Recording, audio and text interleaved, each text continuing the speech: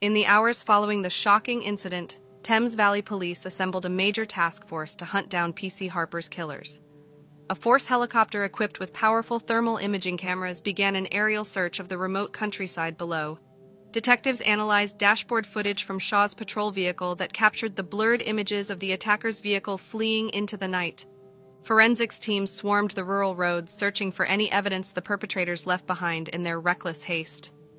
Local officer interviews supported a disturbing yet growing consensus, and clues pointed toward a group of boys well known for petty crimes around the rural villages. Police got news that the boys could be found in the remote Four Houses caravan park. So, under cover of darkness, a heavily armed convoy of armored police vehicles descended on the isolated camp.